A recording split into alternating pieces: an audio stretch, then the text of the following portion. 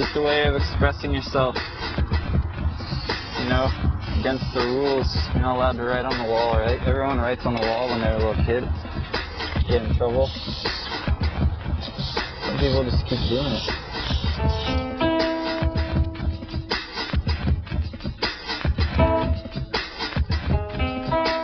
I used to sneak out. That was the thing to do. Sneak out of my parents' house. Just spend all night out for me. Come home with blowing your nose and it was like rainbow colored, you know?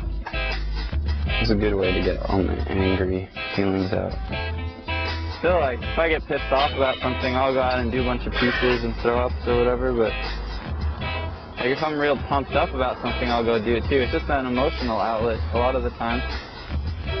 What makes graffiti fun is getting over on people, like getting your name up without people knowing, and then the next morning them being like, oh shit, they got over on us, like they did a fill-in on like our shitty dilapidated fence. I've overheard people talking about Remio, like it's just funny, me sitting there and listening to them talk about me, but they're talking about like this like made up person that they just see my graffiti and they make up like a personality to go along with it.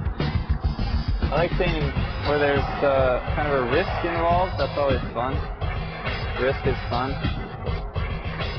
Even if you do get locked up or whatever, you get caught, it's kind of just like part of your life.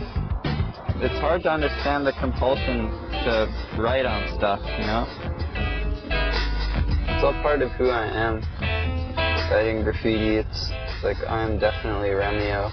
I don't have two identities, it's just I got two names. One I write on walls and one I write on my chest, you know?